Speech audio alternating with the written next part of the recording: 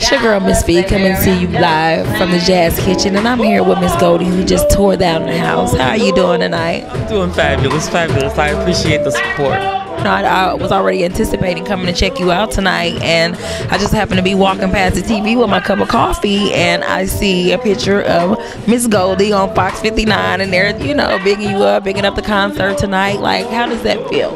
It makes me feel good. Sometimes it makes me feel a little nervous, like, you know, what did my picture look like? Yeah. Was it a good shot, a bad shot? Because people tend to come to me and tell me that they saw me different places, and it's like that's always my fear. What am I looking like? So, you know, I've already given you a hard time. Well, it was definitely a great look. You know, I'm like, oh, okay, well, I'm super excited. You know, definitely, you did a great job here tonight. You know, what can we expect from Golde here in 2012?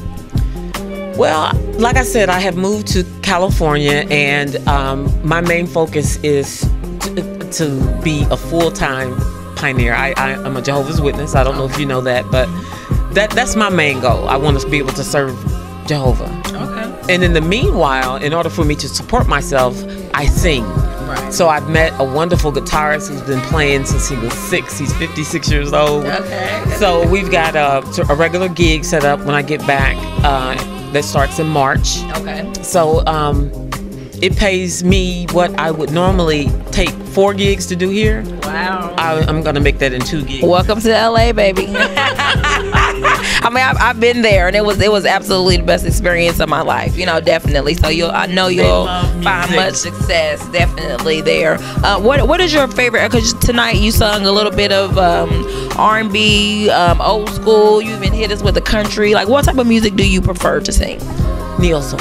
I love neo soul because to me, it touches parts of people that they may not even want to be touched, but it opens up areas and make people think. You know, gives them. I'm hoping a reason to appreciate someone. Just like Indy, when I sing her, she's always singing something positive.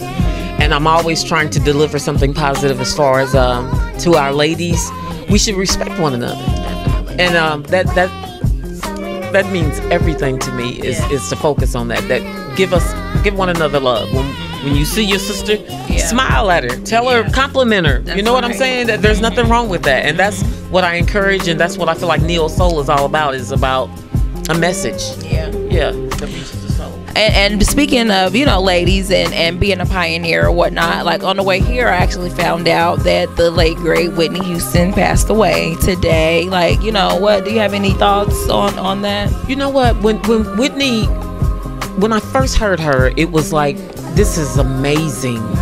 And so when I saw that she started, you know, messing with the drugs or whatever, that to me, I don't understand. When God gives you a gift like the one that Whitney had, you can see your voice starting to change, deteriorate. So she had to see it before it got there, right? Yeah, definitely. So I didn't understand why she was allowing something to invade something that God had given her, and it hurt me. Yeah. It really hurt me. Somebody just is, I mean, she's beautiful, man. And so, and now to know that she's no longer with us, And I'm thinking maybe she just probably couldn't stand it anymore. This is what the stardom does. Yeah, you know what I'm saying? It does. And that's what I don't want. I just want to do what I do. I mean, the restaurant, music, while you eating. Right. But that stardom, yeah, it can be too heavy.